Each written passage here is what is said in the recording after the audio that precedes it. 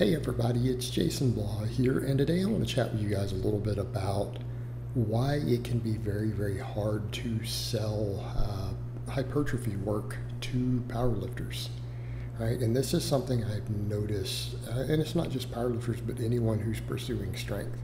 One of the things I've noticed, and of course you guys see me in this clip, everything I'm doing is 12 plus reps, right? It's a bunch of higher rep work, doing hypertrophy. And for people who watch my vlogs, one of the things you guys notice is that if I have been doing a little bit more moderate reps and I go over to higher rep training for a bit, sometimes some of my top lifts will stall, they'll regress a little bit, and then eventually in the long term, they'll start climbing back up. Okay, they'll start climbing back up. And it's kind of like I've heard in a discussion, I heard Dr. Mike Israel tell was talking at one time about, that fastest way to increase bench is not necessarily to do a bunch of high rep dumbbell presses. They'll increase it in the long term, but that takes a long time, right? He's like, that takes a long time. People want faster strength. And it's because, you're not training the neurological side. You're training the hypertrophy side, the muscular side, and that uses up recovery. And building new tissue takes a really, really long time. Okay, it takes time. I mean, building muscle is a slow process. We know this. Like, how many years does it usually take you to get jacked? It takes years and years, right? Consistent years sometimes to really put on a serious amount of muscle mass, of real lasting, true tissue growth.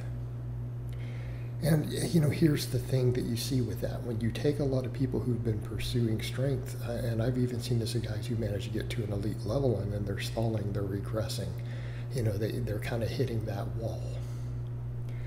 They could be a competitor, they might not be. I've seen this in the case of clients who, they just wanted to be strong. I had a guy talking, like a 300 bench. He was at a 300 bench. This is a client I had with this sort of issue. He was squatting just over 400. Pretty decent little strength base. But he had done almost all of it with lower reps, like nothing over about 6 reps. Like very, very, very little of anything beyond that. Occasional some of his smaller exercises. I've seen it with more elite lifters who did all their base building, who were, big frames, really genetically gifted, so they're going to be strong, right? They're going to get strong a lot easier.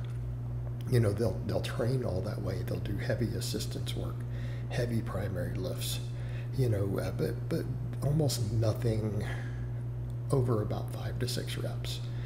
Very, very little. And if they do, it'll be limited exercises, their upper back stuff, things like that. They might have done 8s. And when you start prescribing for them higher volumes of work, they rebel. They don't like it. They don't like it at all. Like, this is exhausting. All this is doing is working on my conditioning. It's making me tired. I'm getting weaker. Right? And that's always your big complaint. I'm getting weaker. And it's because they're not conditioned to it. They're not used to it. And now they're using recovery resources on some of this hypertrophy type work. And I want to be clear. I'm not saying you don't gain muscle from lower reps. But it can be very difficult to get enough volume to maximize growth. And more often than not, a lot of these guys, if they are doing the lower reps, they're definitely not limit sets, if they're doing any significant volume. And so, again, I've dealt with that with some of these lifters, and it's like they've got a reasonable muscle mass, but they're not really thick yet. Okay, they're not really thick yet.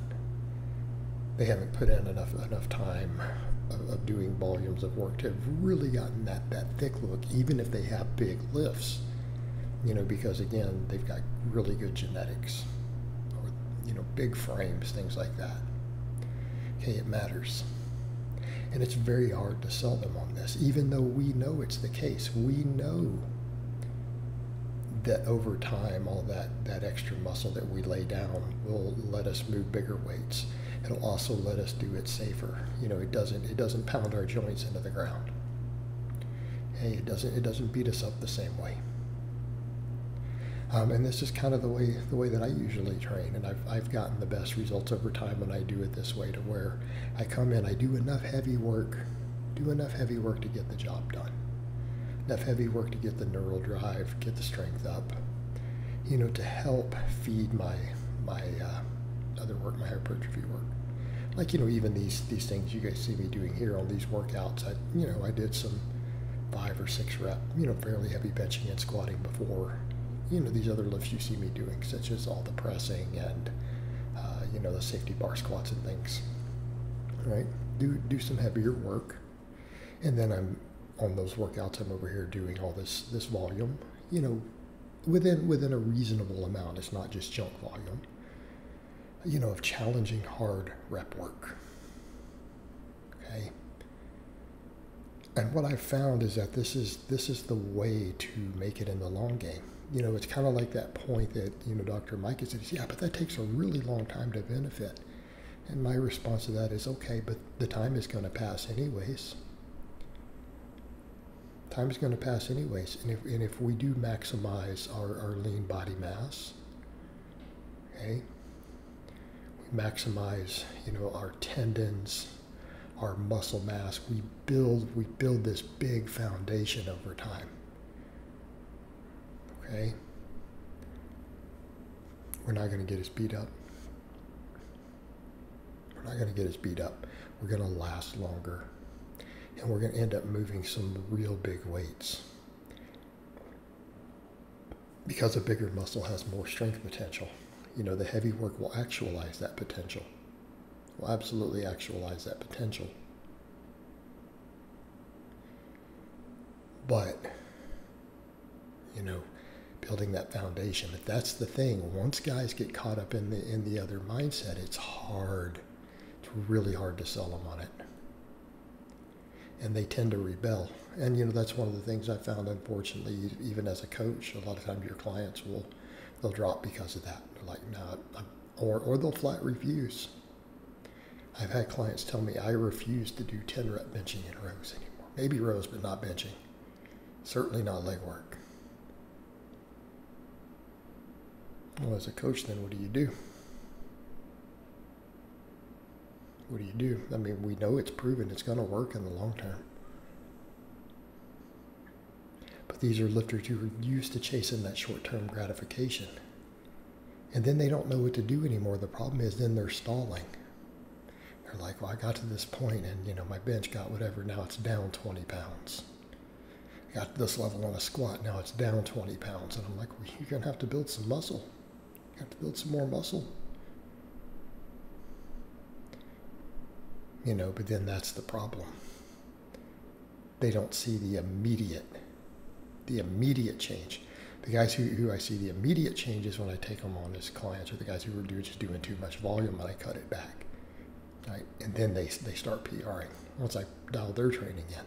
But guys on the other end, who are only doing a bunch of heavy work, it's real hard to sell them on it.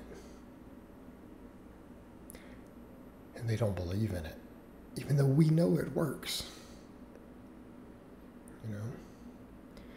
Just food for thought for a lot of you guys out there who run into that. Realize that you are playing the long game when you do that.